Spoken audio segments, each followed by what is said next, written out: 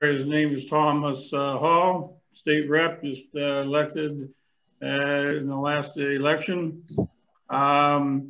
He comes from Madison Township. I've known Tom for about 10 years now. He was very active in Middletown Rotary youth programs. He was the president of Middletown High School, I believe the Middletown High School Rotary Club, and president of the Miami University Middletown Rotary Club. So he knows the ins and outs of Rotary, and he's agreed to be our guest speaker today. So Tom, anything else you want to tell everybody? Hey, that's perfect. Good morning or good afternoon, everybody. Thank you all for allowing me to come and speak today. I'm going to share my screen, and we put together a little presentation. Please let me know if this works or not. If it doesn't, I can just go off the slides. Let's see here. Oh, yeah, that works. That works, Tom. Okay, perfect. Let's see here. All right, so do you guys see my screen? It should say Ohio House of Representatives. Yes. Yep. Okay, perfect. So we'll start with, a little who's who. Who is Thomas? Who is Representative Thomas Hall? I was born and raised in Madison Township, which is about 25 minutes from the city of Oxford. The reason I know that is I used to make that drive to Miami University almost every week when I attended Miami University. I come from a family of public service. My father is our fire chief here in Madison Township. He's also a retired law enforcement officer for Butler County Sheriff's Office. My mother runs on the Madison Life Squad and is active in real estate in the area. My history of Rotary, and I appreciate Mr. McNeil talking about some of the things that we've worked on together. I got involved with Rotary in Middletown. They have a great group of Rotarians there, and I got involved at a really young age, and I was actually at Miami University Middletown whenever we started the Rotaract Club there at Miami University Middletown. So one of the branch campuses of Miami University. And, I cannot say enough great things about the leadership of the Middletown Rotary Club and the things they allowed us to do and continue to do at Miami University Middletown. I did graduate from Miami University in December of 2018. While I was in school at Miami University, I commuted.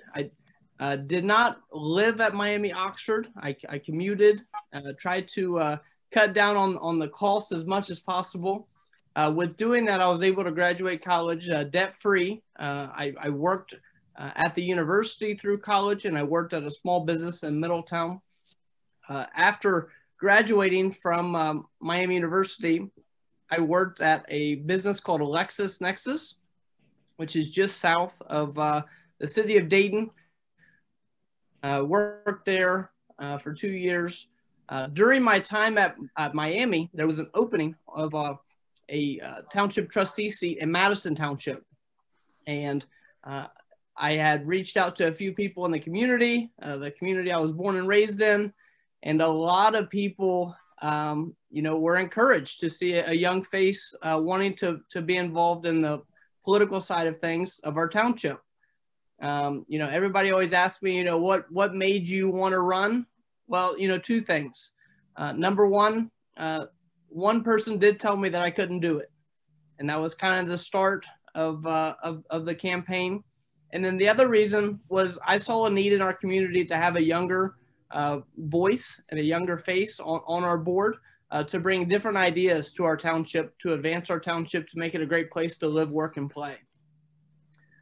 Fast forward to now, we are the youngest legislator in Ohio's General Assembly. We are only 25 years old. I get that question a lot as well as how old are you? 25 years old, and we are 1/4 of the way into our first term here in the General Assembly.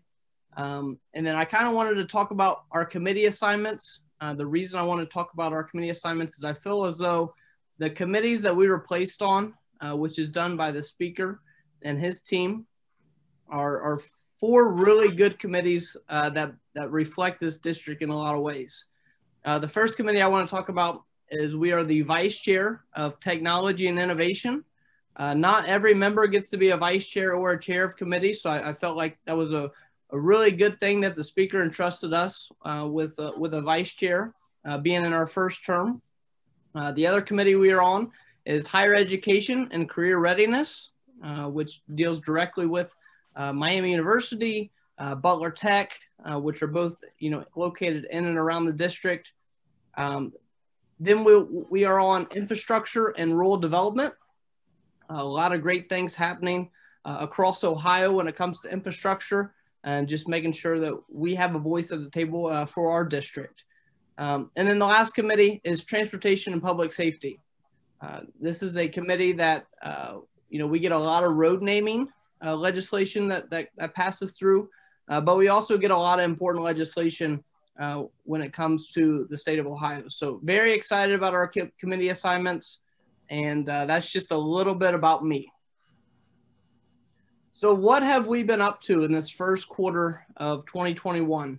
2021 has been an experience, to say the least, with the COVID-19 pandemic still, around, and still precautions being taken to make sure that we're doing our part to minimize the spread of it. 3 big pieces of legislation I included in this presentation. Number 1 was House Bill 2, Ohio Residential Broadband Expansion Grant Program. Ohio doesn't have a lot of internet, and COVID exposed that in a lot of ways. We saw a lot of families, we saw a lot of people working, not translate, but move to a home base instead of going to the office or going to the school. So COVID in a lot of ways showed us what Ohio was good at, and what a lot of ways what Ohio was not good at. With this grant program, the idea is to get internet access to parts of Ohio that have little to no internet. If you look at our district specifically, the city of Oxford has internet, of course. The city of Middletown has internet, of course. But when you really think about some of the rural townships in our district, it's a struggle to find internet access, and that's a huge problem for Ohioans all across the state, and Ohioans even in our district. We just passed House Bill 74. That's the transportation budget. We sent it over to the Senate. The Senate sent back their changes. We concurred with the Senate on their changes, and it was sent to the governor's desk. And then the last one, which has gotten probably the most attention, and if there's any questions or anything like that on these issues, please, either wait till the end, or you're more than welcome to ask now. But Senate Bill 22, it was to establish legislative oversight over the governor's health orders, something that, the legislature has been really passionate about through the course of the COVID-19 pandemic. And, like I said, there's been a lot of back and forth on Senate Bill 22 because the governor did veto it. And then we came back and the legislature overrid his veto. So very telling times at the State House, a lot of important legislation going through. And then I did want to circle back on what bills we are working on. So there are hundreds of bills that are already introduced. And with that being said, we have our name on a fair share, and a fair share to me is more than 3, because a lot of people up there have multiple bills. They're all in different parts of the process. So I'll start with our first bill. And if you guys would like me to go in depth on more than just what we're talking about on the slides with each bill, or have a question, feel free to let us know, and we'll be happy to answer for you. So House Bill 99 is our first one. It regards persons authorized to go armed within a school safety zone. It deals a lot with the Madison school shooting Yes. The teachers being I'm off. okay. How are you? Wonderful. Well, I'll come over early in the afternoon. Thank you. Thank you. Goodbye. House Bill 144 is to authorize the county to implement a motor fuel quality testing. This is dealing with the bad gas that we've seen in our area. Ohio is only one of 3 states that currently does not test fuel quality. They test fuel quantity, but they don't test fuel quality. So this is an issue that has been brought to my attention. It's an issue that people have been working on for the last few years. House Bill 176 is to revise the athletic training law. This training law is crazy to me because it has not been updated since 1991. And the athletic trainers that we have in today's environment get far more training and they get far more education in today's world. And we're just trying to update and modernize that practice act to allow them to do what they're trained to do in the classroom. House Bill 225 and House Bill 230 are 2 of our newer pieces of legislation. House Bill 225 is to grant tax credits to volunteer peace officers, firefighters, and EMS. In our district specifically, we do have some townships that do still have volunteer firemen or volunteer police officers and EMS. What this does is it establishes, based on how many years a subject or a man or woman has served in their community, it gives them a tax credit based on the number of years of service. Now, I believe 11 plus years of service, you get up to a $2,000 tax credit. 6 to 10 years of service is a $1,000 tax credit, and 5 years and under is a $500 tax credit. Why is this a big deal?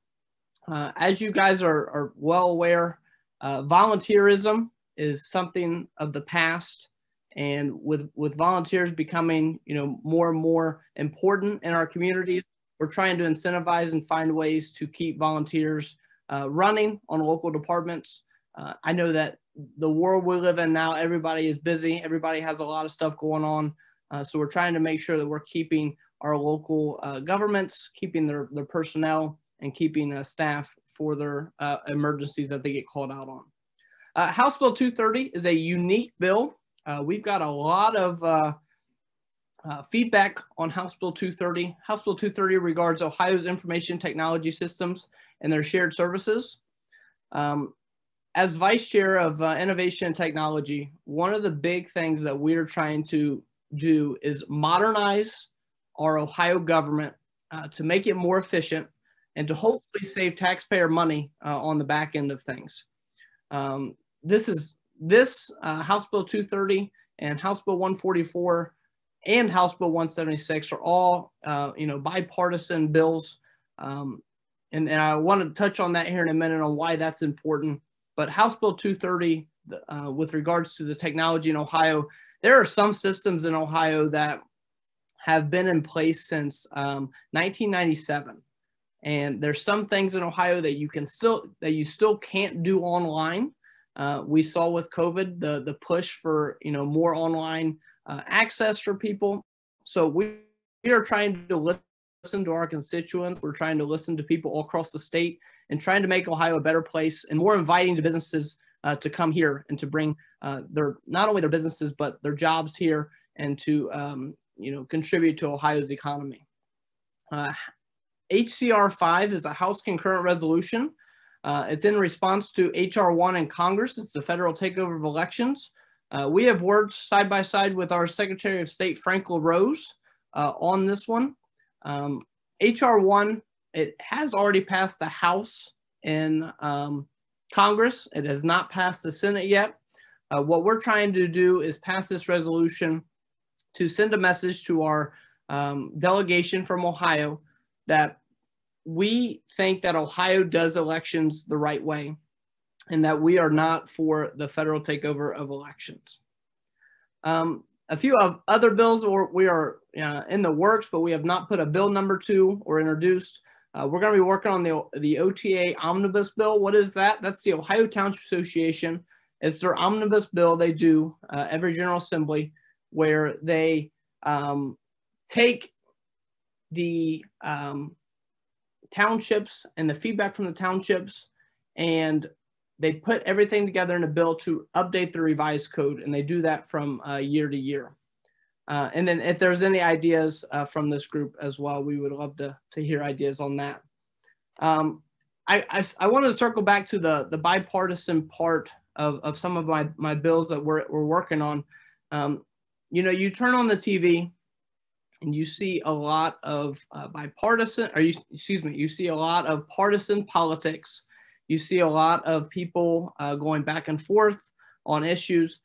At the Ohio House, things are a lot different, and I've learned that that's a huge thing for me personally, to be able to step in and to work with people from the other side of the aisle, to work with people that not necessarily agree with everything that we put forth, but it's been a great you know, learning experience working with members from the Democrat side, and you know, co-sponsoring bills with them, joint sponsoring bills with them.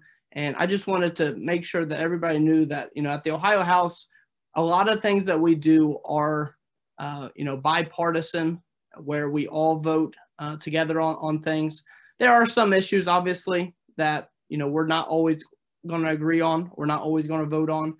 And you know, I just can't say enough good things about how you know, our Democrat colleagues and Republican colleagues have been working together on a lot of good legislation for the state of Ohio. So you know, do not believe everything you see on TV when it comes to the state, because there's a lot of bipartisan effort, and very happy to see that. So what's upcoming? You know, right now we are on, it's called a spring recess right now. We're doing a lot of stuff back in the district. This is some of the things that, some of the bigger things that are coming up besides our pieces of legislation. House Bill 110 is our main operating budget. I had a call this morning about some of the amendments that are put in. The operating budget and the transportation budget have taken a lot of our time here in the first few months, besides the legislation and committee work we've done. So we're working through the operating budget as we speak. Redistricting. I get a lot of questions about redistricting.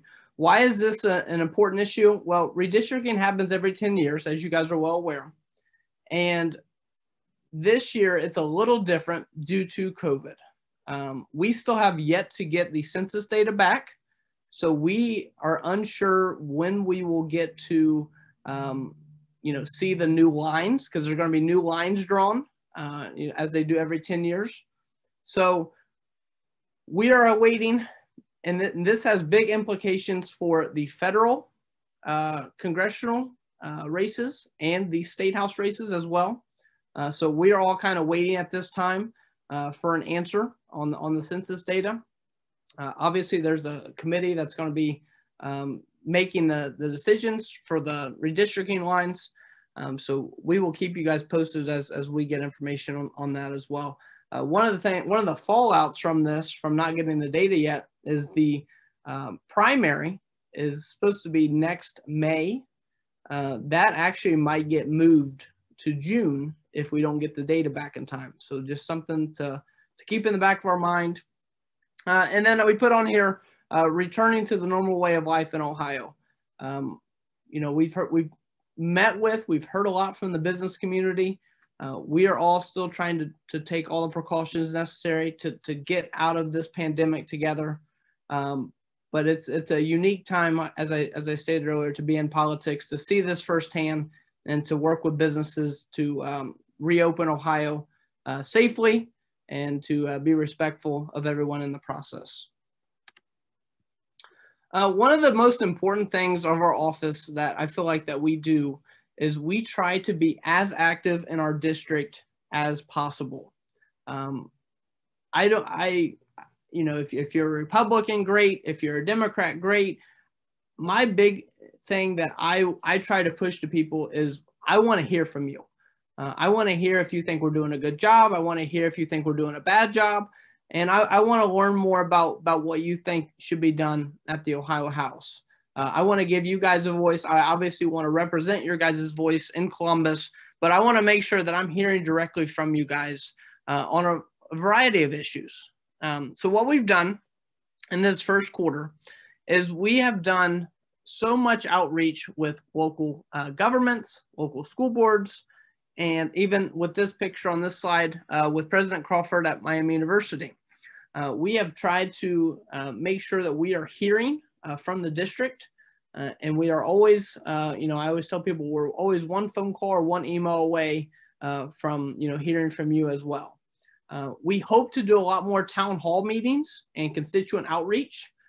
We are still, obviously, again, trying to be respectful of, the guidelines that have been set out from the CDC, and trying to just let this virus, get the vaccines rolled out, and try to get this virus to go away for good, so we can finally start having meetings and constituent outreach like door to door and stuff like that.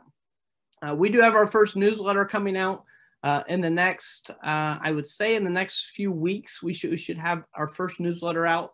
We'll be happy to send that over to you guys. That way you guys all have a copy of our newsletter. And then, as I touched on before, the door-to-door and hearing directly from you. That's a huge part of our message, is going door-to-door and, meeting people at their doorstep, hearing what they think of the job that we're doing, and hearing, what we can improve on or things they want to see in Columbus. So I put a closing slide. That's my contact information at the state, in Columbus. If you guys are ever in Columbus in the fall or in the next few months, please reach out to us. We'll be happy to show you around up there at our district office. And then obviously the State House is right across the street. Really cool place to see if you haven't been there in a while. There's also my email. We are also on social media. We have a Twitter at Rep Thomas Hall, and then our Facebook page is at Rep Hall 53 or State Representative Thomas Hall. And I put this on there because, again, we want to hear from you guys. We want to make sure that we are representing you in Columbus. If we disagree on something, I'll be happy to provide why I think differently than you. But I do want to hear why you think the way you do, because as a constituent of this district, it's so important to always hear from the district and make sure that we are representing the best that we can do in Columbus. I also left out a lot of time. If there's any questions, I'll be happy to take any questions. If it's a question that I'm not sure, I'm not going to lie to you. I will simply just say, hey, I'll try to get some more information to you on it. So I look forward to any questions that you guys have from the group. And thank you again for allowing me to come and speak. And I'd be happy to, whenever you guys do meet in person again, I'd be happy to come to a meeting in person to hopefully share a better update, that we have some bills passed by that point, or to just see you guys in person as we get out of this pandemic together.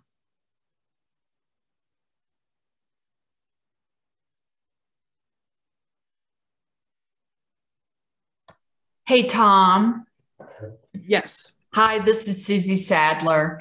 I'm a question about the census, and I'm sorry, I can't remember the exact date, but I believe the fact that COVID had impacted Oxford with the Miami students not being on campus or in town, the date of the census.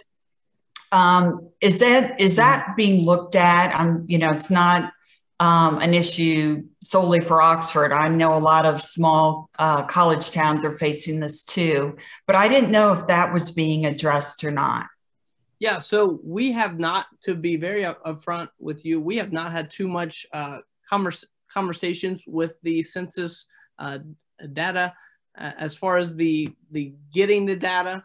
Our conversations have been primarily focused around when we are going to get the data, and making those decisions going forward. It's something that we can definitely look into for you. On this call with me is my aide, Nick Morgan. He's on the call as well. So we will definitely look into that and see, because that's a very good point. And it doesn't just affect, Miami University or our district, but it affects, the state of Ohio as well. So we will definitely try to look into that for you.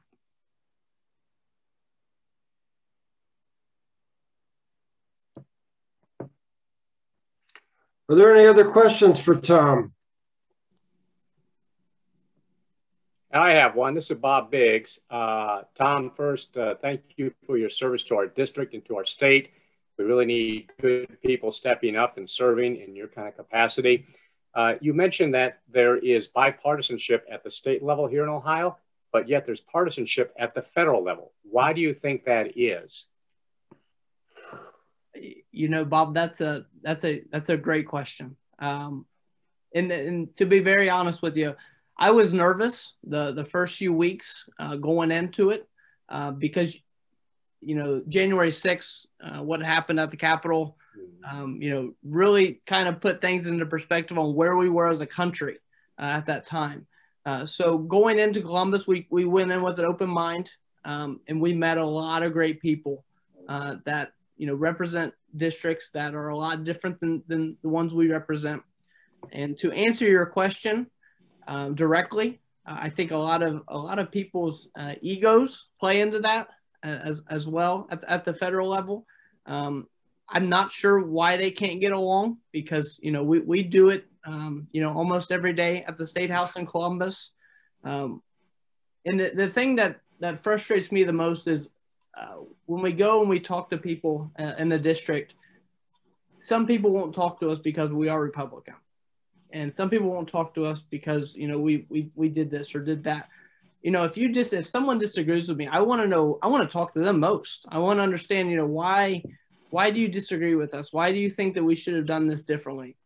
And I think a lot of that happens at the state house with the Democrats. And I have probably 3 or 4 of my best friends from Columbus that are Democrat. And the bottom line of it is, and we have a mutual respect for each other. You know, on the weekends, they go home to a different district than I do. And, you know, they represent their constituents just like I have a job to represent my constituents. But personally, you know, I think it all gets back to having the conversations that nobody wants to have. And we've tried to do a lot of that with our Democrat colleagues up at the State House. We've tried to, you know, go out to lunch with them or grab coffee with them. And, you know, they're people just like we are. Everybody's people, and everybody, you know, is there for the right reasons. They want to represent their district to the best of their ability. And, you know, I wish at the federal level it was different. I feel like it's gotten more partisan over the, you know, the last few years and the last few months. But I hope there's a day we get back to the table together. Republican, Democrat, Independent, you know, whatever you believe, let's just get back to the table and try to work. Yeah, heat it up. Yeah. Tom, this is Jack Southard. A question about the overriding of the governor's veto. Would you help us understand what it is that it seemed, at least from the majority in the House and the Senate, felt that the governor was doing wrong? Because I know many of us really have been watching, and the governor and his carrying with the COVID right along, and would probably be, at least from my own view, pretty pleased with what he's been doing. Help us understand why the legislature has not seen, or what have they seen that they need to correct that's a problem? Yeah, no, that's a great question, Jack, and thank you for it. So I guess the best way to start this is a lot of the frustration from the legislature came from last year. When the COVID-19 pandemic began in March of last year, you know, the governor, and if I speak about the governor and I say I disagree, it's always respectfully I disagree with him, because he has a very tough job to do. And I think that nobody in this state can say that he's got an easy job. He's got a very tough job with a lot of tough decisions to make. What had happened is there was a lot of legislators that were getting a lot of pushback from their districts. The governor, in a lot of ways, worked with Dr. Acton at the time to set forth a lot of changes for the state of Ohio. And in doing that, the legislator felt like they were left out of the decisions. So with that being said, all the constituents of these legislators that were reaching out saying, hey, you know, how can DeWine shut down, Governor DeWine shut down my business, but how can he keep Kroger's open? And it started back, I would say last fall is when the frustration really started to get, because the legislators couldn't do anything. And that was their problem. That was their issue with it. They established, I believe it was House Bill 313 from the last General Assembly to try and rein in their terms, to rein in some of the power the governor had in making these decisions unilaterally. That did not go through. We had looked at House Bill 90, and then we concurred with Senate Bill 22. So Senate Bill 22, it allows the governor to still do whatever he thinks is necessary. We do not take that power from the governor. The governor can still declare, you know, state of emergency and still do things that he's been doing. The only thing that it changes now is that it allows for the legislators to have a voice at the table in the decision-making process. And that was the big change. And that's why I got so much news, is because he did veto it. And that's where we stepped in, and we had enough votes in the Senate and House to override the veto. So again, the governor can still act the way he's done over the last year and do whatever he thinks is necessary for all Ohioans. But now the legislature can kind of step in and say, hey, we don't agree with this. And if they get the certain number of votes needed, then we can terminate the health orders. Thank you. Anyone else? Jack, just to follow up, it's a very tough issue. Both sides of it. I've talked with our health commissioner here in Butler County. There was some worries with some of the language in the bill that we're still trying to work out. I'm more than willing to sit down. And I told Commissioner Jenny Baylor that on the phone. I said, I'd be more than willing to sit down with you. If there's any worries you guys have or any worries that the university has, we'd be willing to work with them and sit down with them and figure out ways we can make it better. So the conversations are still being had, but this is also new that everybody's trying to, make sure that they understand what's going on. So you would see maybe additional follow-up legislation being developed in the term now that you're there. Well, so Senate Bill 22 passed while I was there. House Bill 313 from the last General Assembly did not get anywhere. So we did pass Senate Bill 22. What I was saying is what we had heard in the last week, the week before the vote for the override, while the governor had the bill and he didn't sign it, he vetoed it. We heard a lot from, the university. We heard a lot from county health commissioners, local health commissioners on, some of the things they didn't like in the bill. So what I told Commissioner Jenny Baylor and Miami University is, hey, I know there's some stuff in here. There's been some stuff brought up in the State House from other districts of some worries. So those will be ongoing conversations that if we see fit, something happen, that I would love to work with them to make sure it gets addressed to make sure it's good for our district. Thank you. Anybody else? Okay, well, Tom, we thank you very much for the presentation and for your willingness to listen to everybody every time. And that's great. And we will put a book in your name into Lane Public Library. That's what we always do for speakers. And certainly we would love to have you back at some time in the future. So everybody thumbs up or whatever for Tom's talk. It's really good. Well, thank you guys again for having us. And, like I stated before, please do not hesitate to reach out to us. We want to hear from you. I don't know if I should have mentioned this earlier, but my mentor is Tim Derrickson. I don't know if that's a name you guys know, but Tim Derrickson's been extremely helpful with me in my career at the State House. So if anything is, if we're doing anything bad, let's blame Tim Derrickson. If we're doing anything good, let's not. So, you know.